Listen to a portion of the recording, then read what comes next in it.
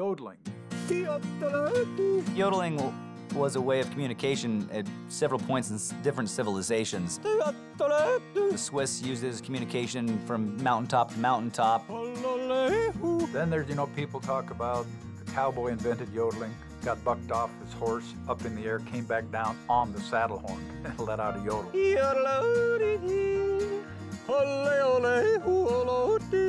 My personal hero in the yodeling realm has definitely got to be my dad. I've seen him yodel in front of people that were having a hard day and made them smile. I think learning how to yodel is like learning how to wipe your ass. It's something you learn when you're young, and then you're good at doing it by yourself for the rest of your life.